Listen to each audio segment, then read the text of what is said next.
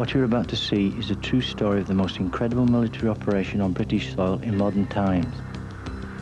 For the first time, the SAS soldiers who took part are going to tell what happened.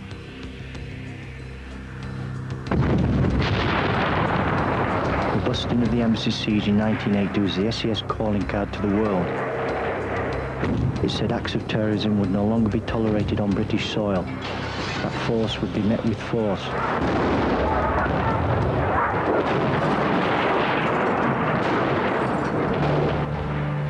This film goes beyond the newsreels and examines those events through the eyes of the men who took part. Not the police, not the politicians, us. It shows for the first time what actually happened when we went in. All the soldiers you're meeting here are SAS, the men who did it.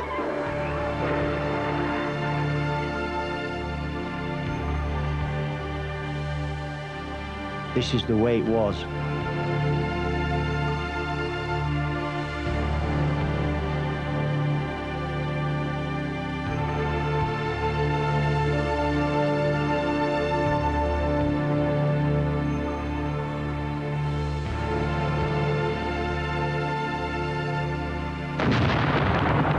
On Monday the 30th of April 1980, 6 Arab terrorists took over the Iranian Embassy in London and held 26 people hostage.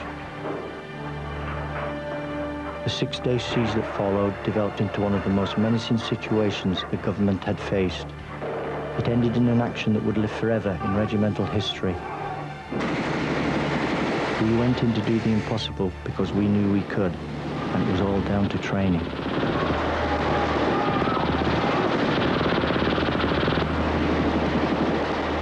All our close-quarter battle drills are carried out in an area called the Killing House. Here we use live ammunition in rooms with 360 degrees arcs of fire. We are the only ones who do this. Dangerous and realistic.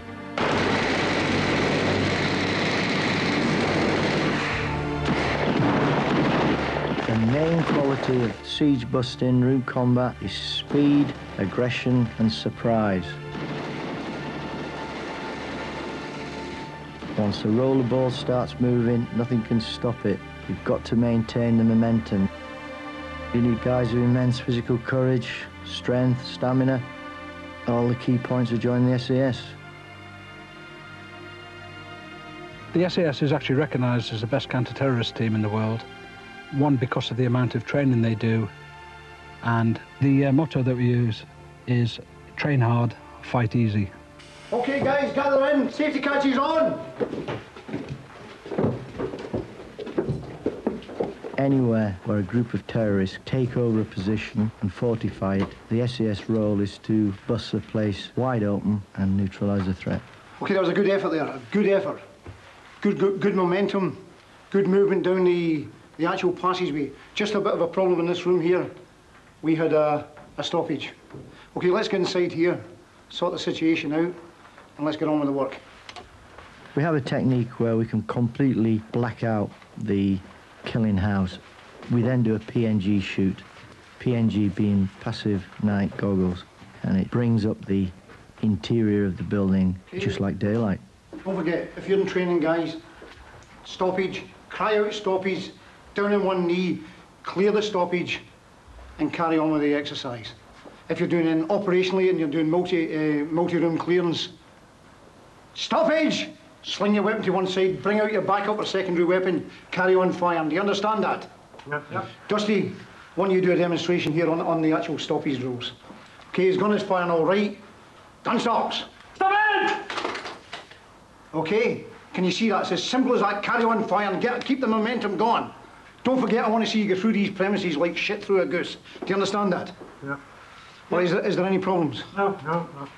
Okay, let's go back and try it again. All soldiers that do the SP team in Hereford are seasoned soldiers. They've been in combat and they know what it's like to be at the sharp end, have incoming rounds zipping over their heads. So they're not worried about a bit of gunfire.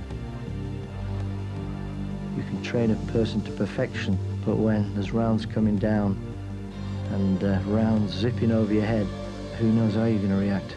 until that day comes.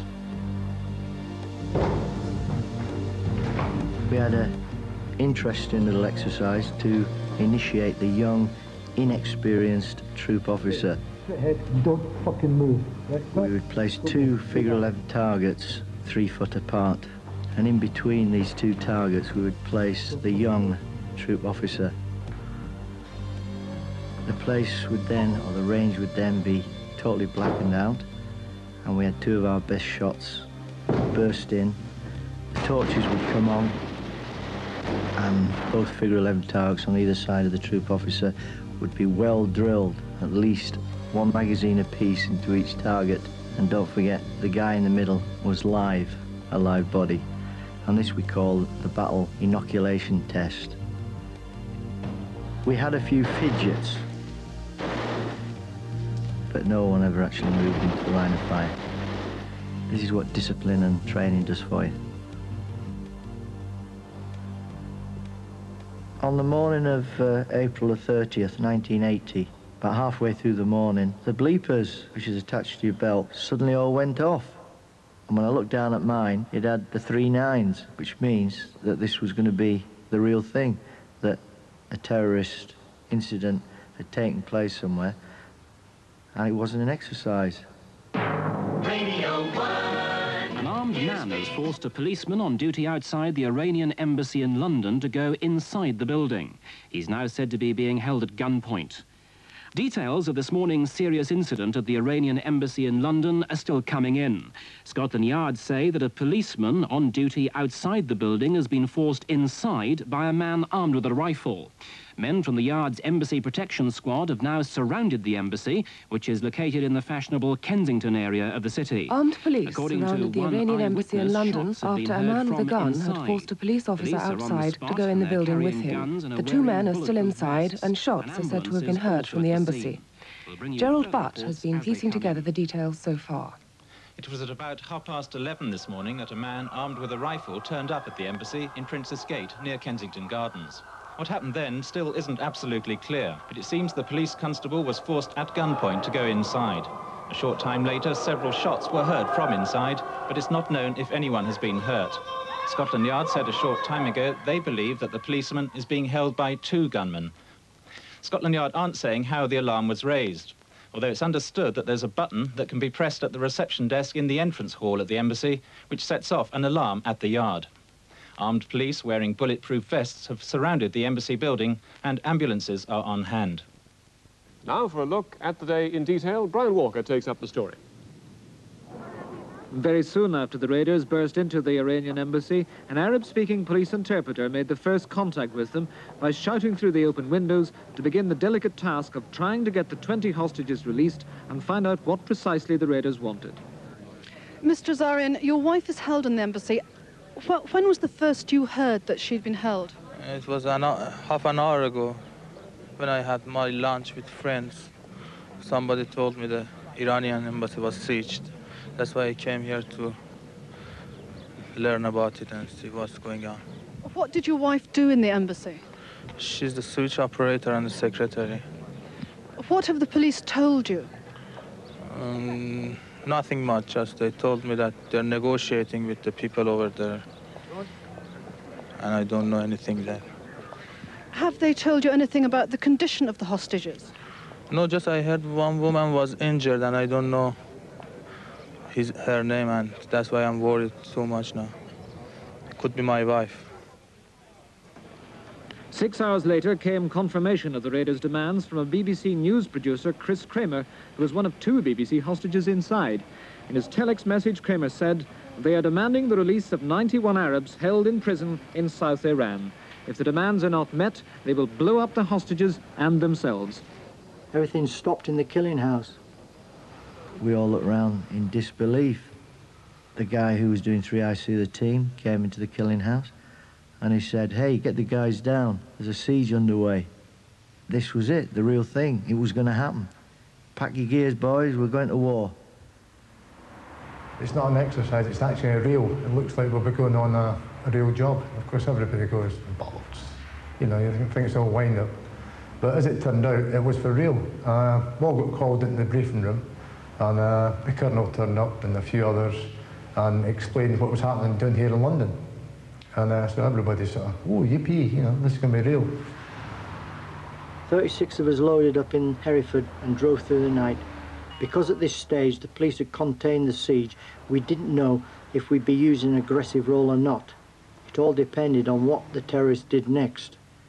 Police are settling in tonight for a long wait around the embassy in Kensington. The embassy's in Prince's Gate, just off Kensington Road, and an area a quarter of a mile square, almost from the Albert Hall to Ennismore Gardens, has been sealed off.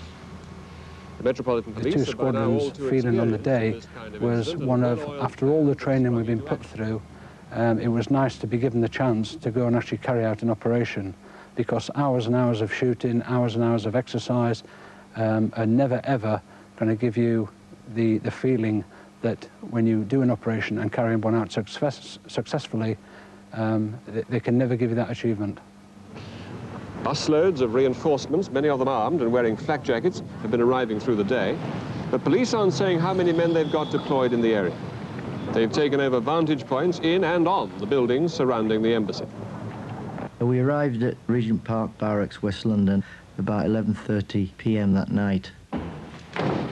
This was going to be the holding area for the next couple of days until they made a decision to move us up to number 14, Princess's Gate, which was actually next door to the terrorist stronghold.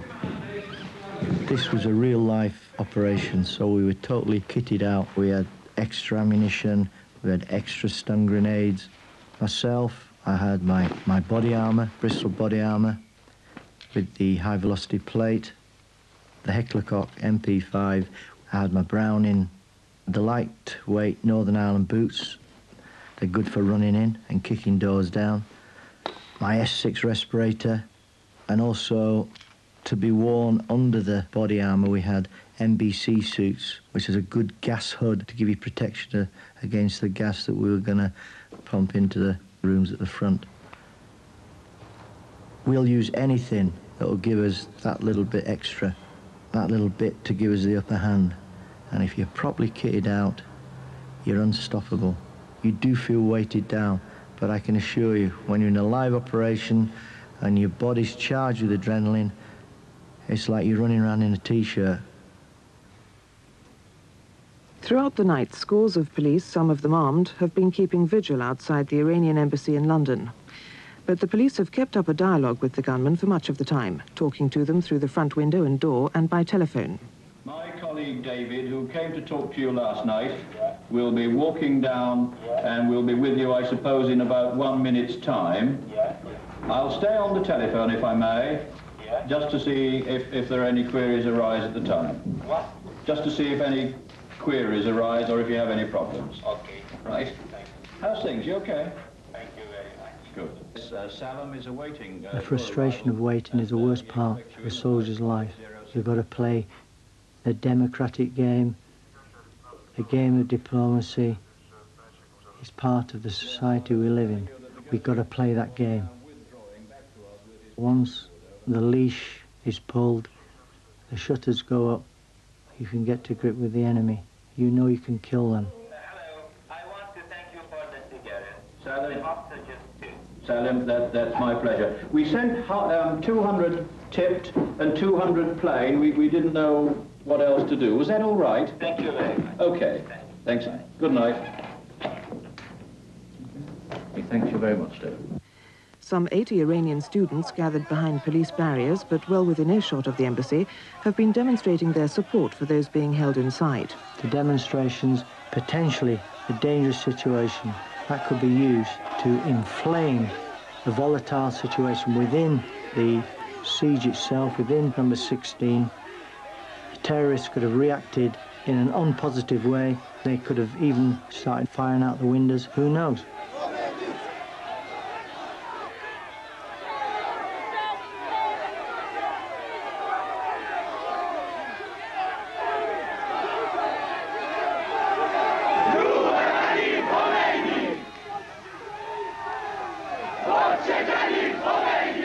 There have been other chants too. Death to Carter. We are Allah's soldiers. We are Khomeini's soldiers. And so on. Many of the students are wearing white tunics made from sheets and bearing slogans like, "We will give our last drop of blood for the Ayatollah," in both English and Arabic.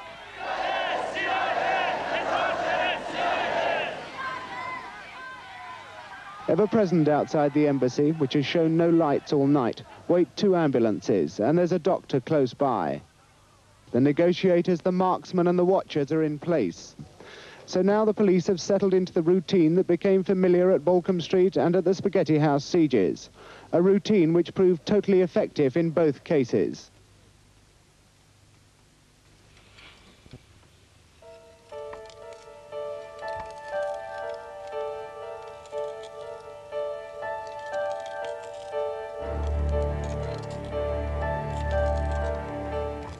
As the siege progressed, there were certain technical surveillance pieces of equipment used, some of them used in the walls, possibly in the ceilings, to monitor or try to monitor and get us any information that would prove vital to the success of this operation.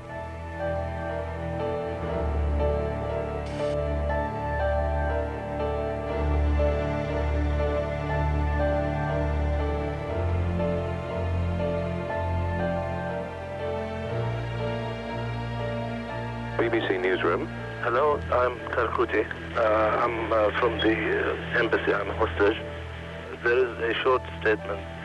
The group occupying the embassy would like me to translate for them.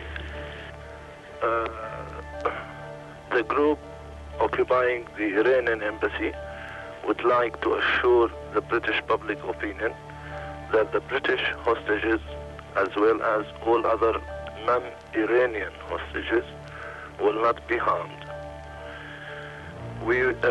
They would demonstrate that in a later stage, but the deadline for the safety of the other hostages and the others as well, which is 12 o'clock noon, is still valid. That's all. May we ask you a question about the conditions in the embassy at the moment? The gentleman here doesn't want me to answer any questions. No more questions. He would like to talk to you, probably. Hello?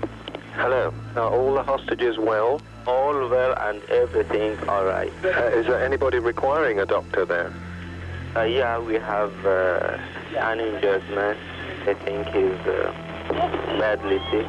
He is not suffering from gunshot wounds?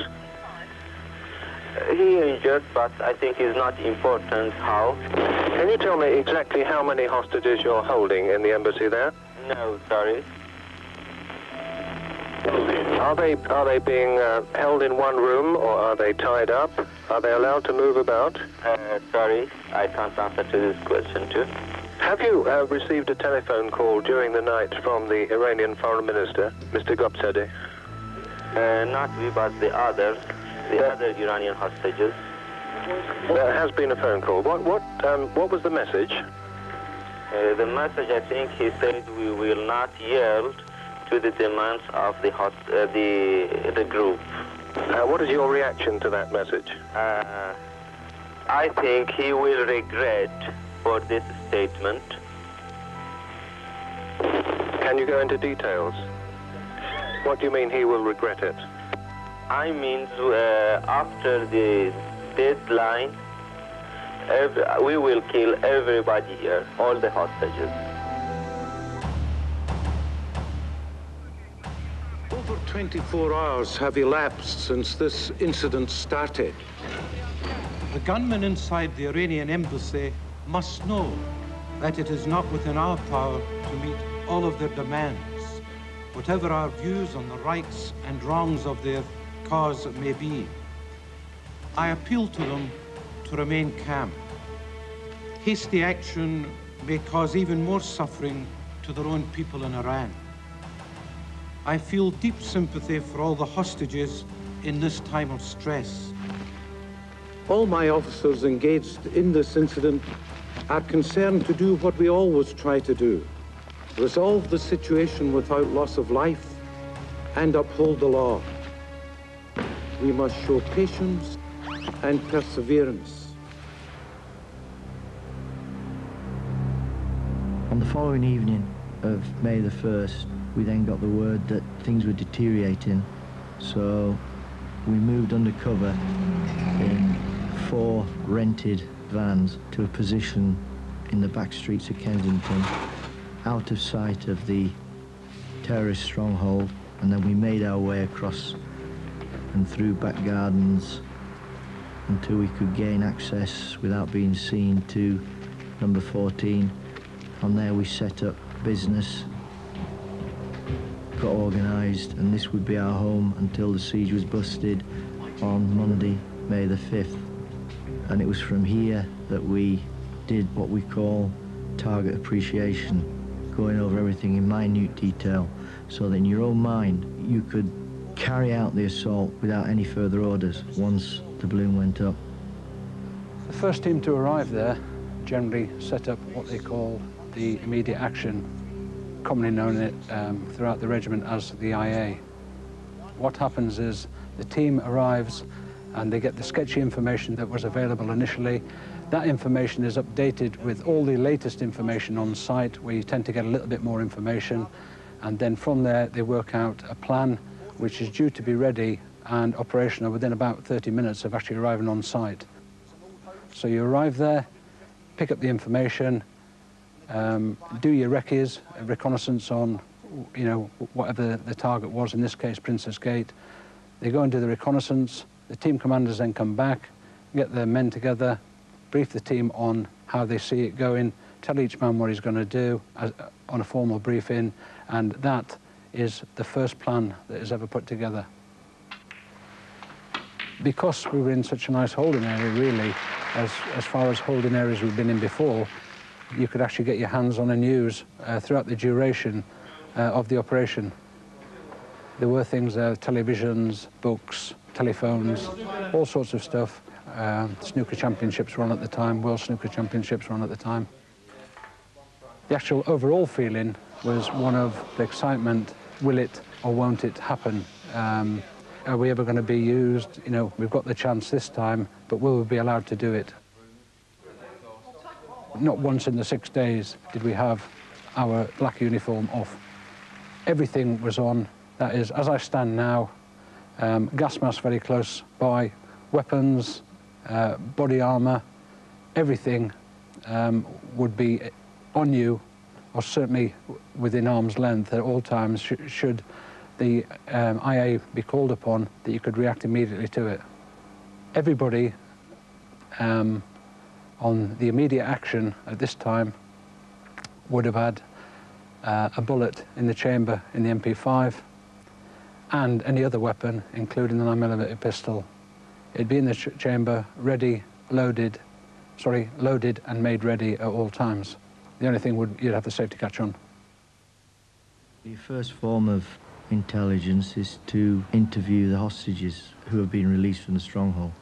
The guy from the BBC, he was released on about day 1 or 2 with severe stomach problems, and we gained a lot of information from that guy on the setup inside number 16, the amount of terrorists in there, the amount of hostages.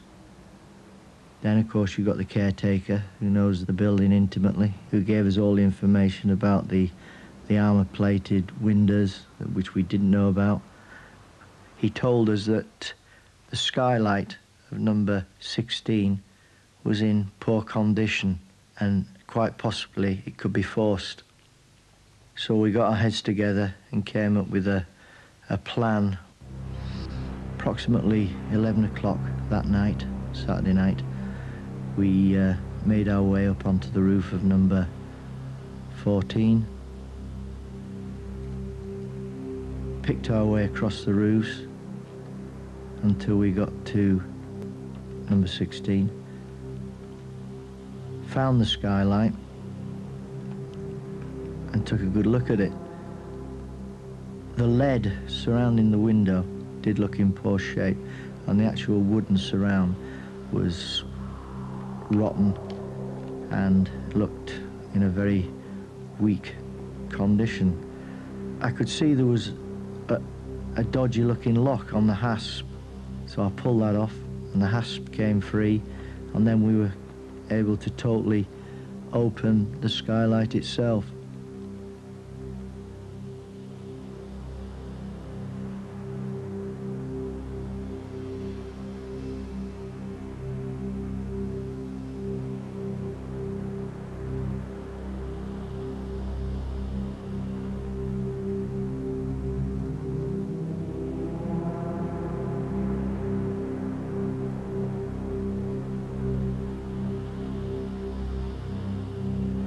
We had access.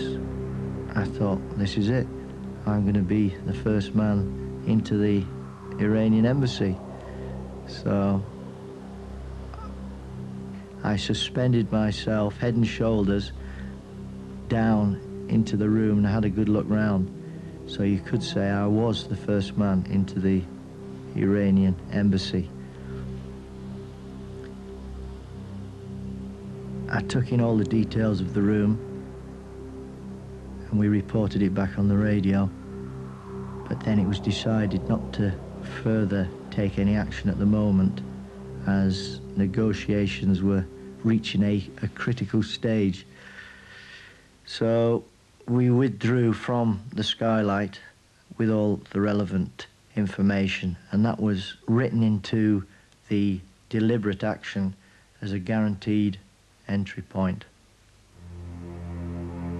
Darkness has fallen on the end of a long day. The gunmen are still inside and they still have most of their hostages with them. Apparently, they're no nearer giving up, although every siege watcher and those who are skilled in the business of carrying on these negotiations know that every hour that goes by is an hour nearer a conclusion of some kind or another.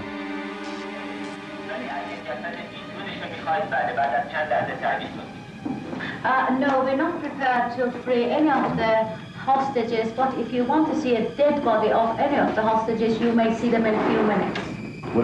Will you say to Sally that I did not report back that threat before because it will destroy our argument, and I wish to keep this threat at the moment between ourselves because it will not help me to argue his case.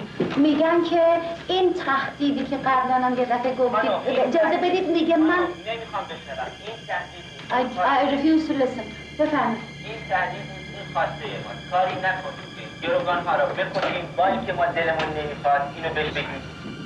یه دفعه دیگه بفرمایید شما. بگید کاری نکنید گروگان‌ها رو بکنیم با اینکه دلمون نمیخواد. Please don't do something which will cause us kill the hostages because we don't really wish to do so.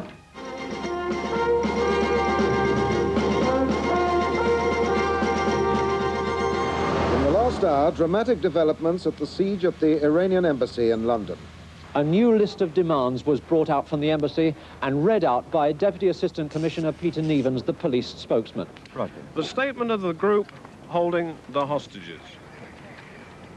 We swear to God and to the British people and government that no danger whatsoever would be inflicted on the British and non-Iranian hostages, as well as the Iranian hostages, if the British government and the British police don't kid the group and don't subject the life of the hostages and the group to any danger.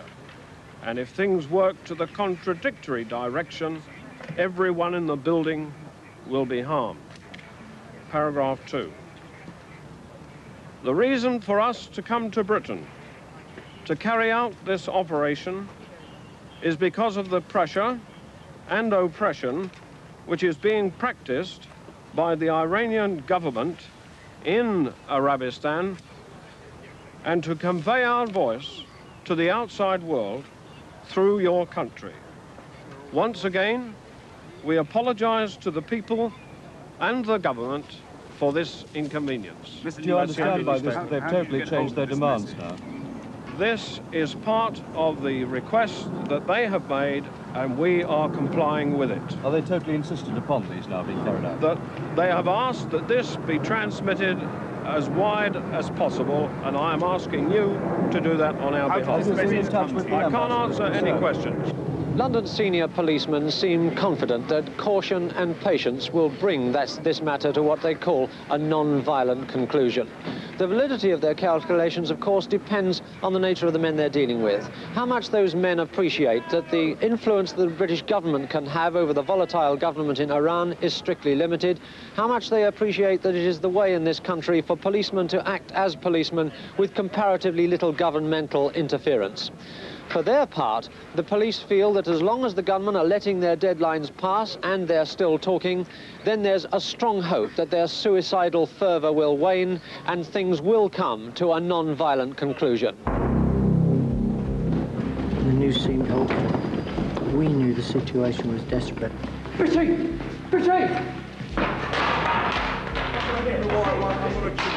Deadlines, noises in the wall, false promises. The whole psychological game was wearing them down.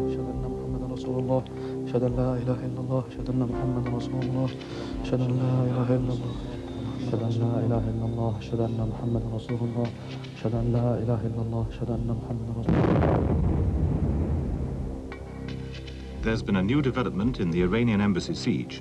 It was made known to reporters by Assistant Commissioner of Police at Scotland Yard, Mr. Peter Nevens. What sounded like 2 or 3 shots were heard coming from the direction of the Iranian Embassy. And the significance of those noises is being investigated.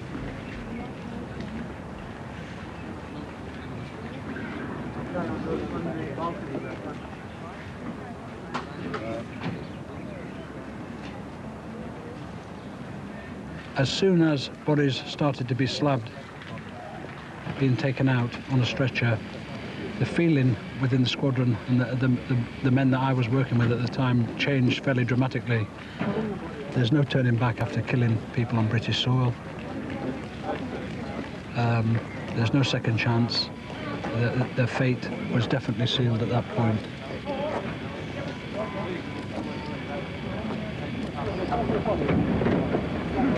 Jack, get rolling.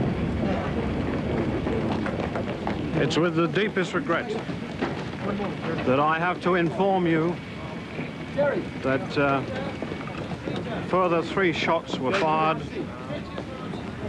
and just about 7 o'clock a dead body was pushed out of the front door, and we have recovered that body, and it's now been removed to the mortuary. We, as you know, have tried exceedingly hard to avoid this situation developing into this tragic turn that it's taken now. And all we could hope is that we are still trying to plead with them to be sensible, to be humane, and to release those hostages that are in there. And I can only hope that the good Lord will still be with us in this very difficult time for everybody. Did the gunmen ask for a new deadline? I'm not prepared to discuss it any further. Can you tell us what nationality it is? I don't know. I don't know. Was it a Middle Eastern nation or Diplomacy had failed. The police could do no more.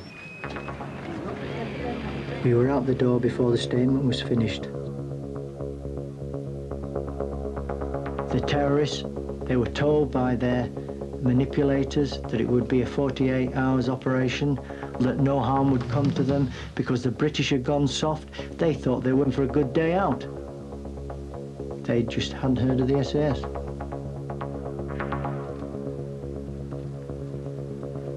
The terrorists wanted a bus to the airport and a plane out of the country. What they didn't know was that the only way they were going to get out was either prison or a box. 5 minutes to kill the other. It's up to you to decide. Hello? Yes, hello, Salim. The terrorists constantly played with grenades. They had grenades in each pocket. I mean, you don't mess around with guys like that. You go in hard. You go in hard and kill them, or else they'll kill you. About 29. About 29 seats. Now, whereabouts shall we put that coach first? While the negotiators kept them talking, we moved into the final assault positions. If you're looking out of the window... After we check it, yes. Then you will put it inside the door. Well, let's talk about that then. Opposite the front door, you're looking straight out over the park. We didn't know exactly where the hostages were, bearing in mind there was something like 56 rooms in the Iranian Embassy. The team that I was with were tasked to go to the back door. The idea was to blow the door in with explosive entry, follow that into the rooms and clear all the rooms on the bottom floor. There was the front balcony that we've all seen on the newsreels. To the rear, we had guys abseiling down to the second floor, and of course we had the people coming in through the skylight to cover the top 2 floors. So we had all floors covered by those entry points. There is no suspicious movement, does it? Okay.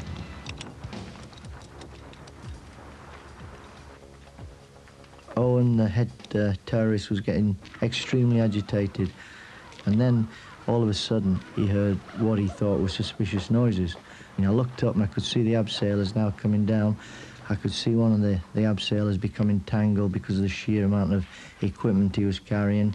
I thought, Christ, it's going to go wrong, it's going wrong. And then we had a charge laid out to blow the French window door in. We couldn't blow the charge because the upblast would have caught the guy that was swinging in the abseil ropes.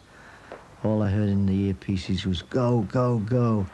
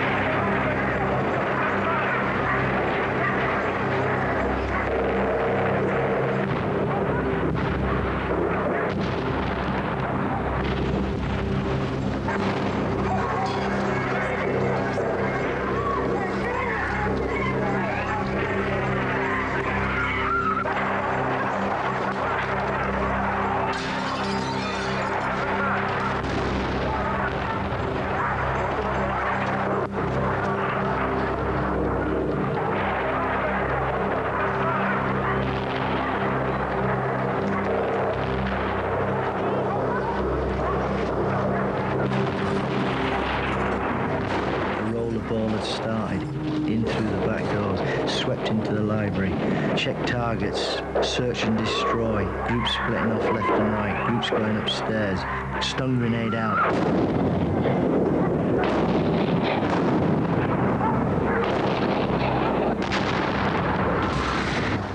Got to follow it down into the bottom of the cellar. Got to go for room clearing drills, no sledge, no shotgun, got to drill the locks.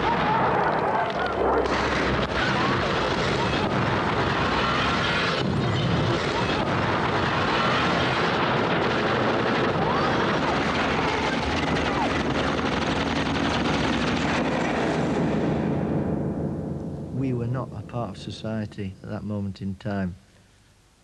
We had created our own society within number 16. The law of the jungle, kill or be killed.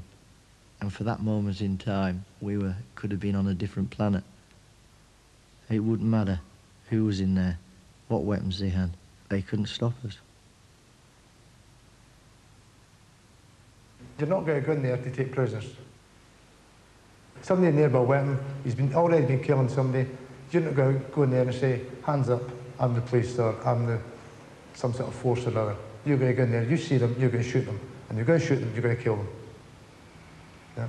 Remember, a wounded animal is always more dangerous than a dead one. There was a terrorist actually ran behind us. Now, where he came from, to this day, I'll never know. But he actually ran behind us, and Derek had let off some rounds at him. So we thought, right, we've got to go in the room, confirm where he is, because we didn't know if he was dead, alive, or whatever at the stage. So you're going in there, so we thought, well, we'll throw a flashbang in anyway. At least that'll give us a bit of light when we go in, you know, and it'll cover us at the door. I mean, if he's still alive, he's going to have his weapon pointing at that door. Yeah, that's his lifeline as such. But no sign of El Badi. And Mal's shouting, not a bit of word in Arabic. Basically, he was shouting, "We're the police, we're the police." And what they're trying to do was to get the Arab, if he was alive, to shout back, basically to identify his position so we could sort of finish him off. And we thought, right, we'll just leave it for a minute. We'll get another couple of guys that's got torches.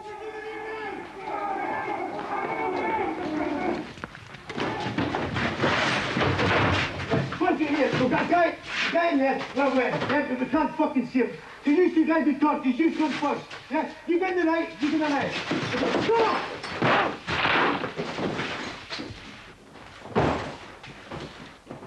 With a rough idea of where the guy must be hiding in the room, and as it was, came in there, torches on. This bloke, he's lying on a chase lounge as such, yeah, and he's sort of sprawled there like, you know, you see in old-fashioned films. And that was it, basically. As soon as the light hit him, it was, you know, I mean, I don't know how many rounds each person sort of fired, but at least it put him on his ass, and that was him at the game. He was just left. I mean, he actually got roasted, you know. You could smell it. You could smell all flesh burning.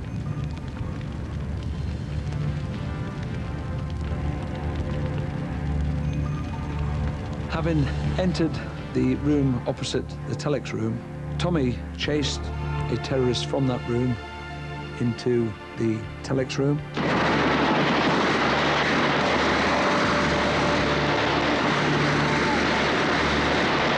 Prior to that, the other terrorist in that room had actually shot and killed one of the hostages and wounded a couple more of the hostages. He jumped into the hostages to hide. The trouble was he still had a pistol with him and he still had an hand grenade.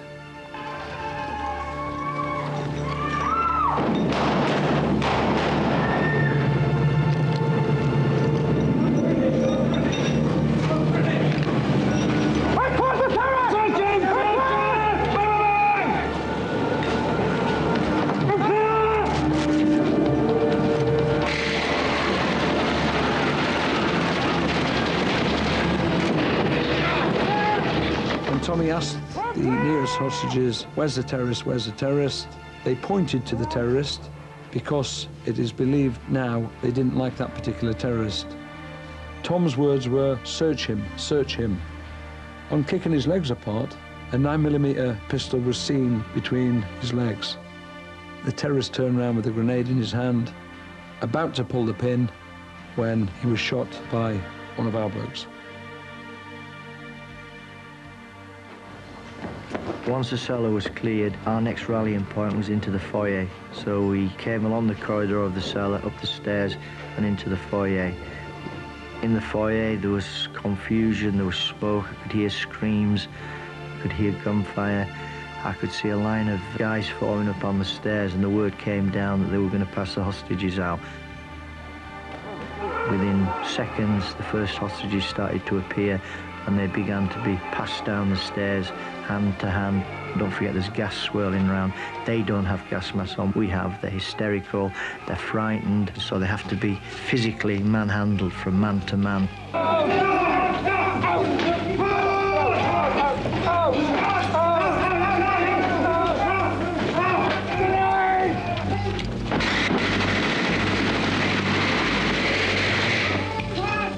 He came down the stairs, he got to the position where I was.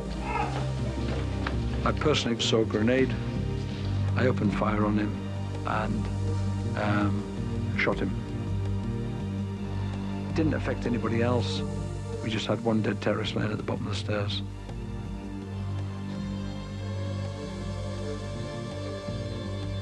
I'll never forget him. He was coming down in a crouch position. His head was down. He knew he didn't have long to live, and then I saw it. In his hand he had a Russian assault grenade. I thought, got to do something, can't open fire, got to neutralise the threat. I brought the MP5 up and I blatted the guy on the back of the neck.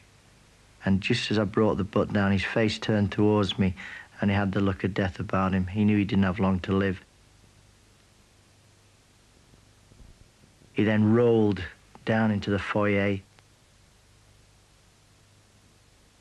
2 to 3 magazines were then emptied into him, and the sound was deafening, and he twitched and vomited his life away on the carpet.